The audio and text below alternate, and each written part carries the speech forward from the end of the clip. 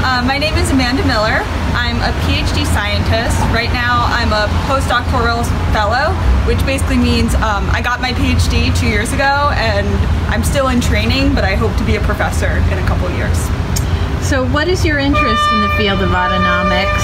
Are you a researcher, or would you like to be? Are you a clinician? A little of both? And what diseases or basic science topics do you want to focus on? Okay, that's a lot of questions. So the first one, I'm interested in autonomics. I've actually been interested in autonomics for about 8 years when I was diagnosed with postural tachycardia syndrome.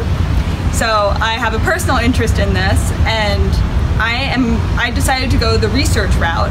So after that I gained a PhD in neuroscientist. So I'm clearly a researcher. I do not see patients or do any clinical responsibilities.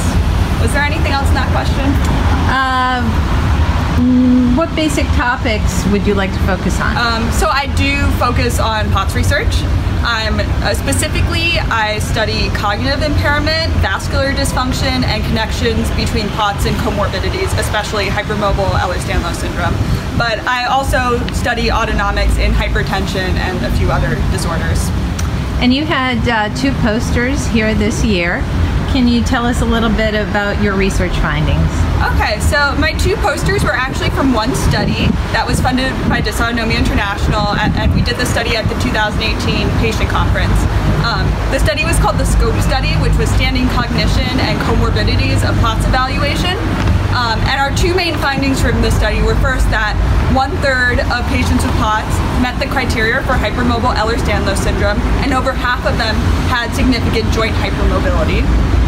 And then the second poster was focused on cognition, and we found that cognitive function was impaired in POTS patients when they were standing compared to healthy subjects. And this was an important finding because no one had actually tested patients in the standing posture. Usually when you do neuropsychological evaluations, they test people while they're seated. And most of those studies have shown that there's no impairment in POTS patients. And we clearly know that brain fog is real. And it was important to show that when these patients stand up, they have significant deficits in cognitive function. That sounds great. And what are some of the hot topics in autonomic research that you think we'll be looking into in the next 5 years? So there are several that have been brought up in this meeting.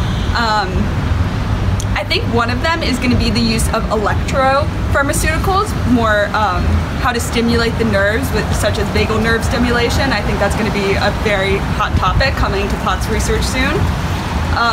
Another one is the role of the gut microbiome and how that interacts with the autonomic nervous system and inflammation.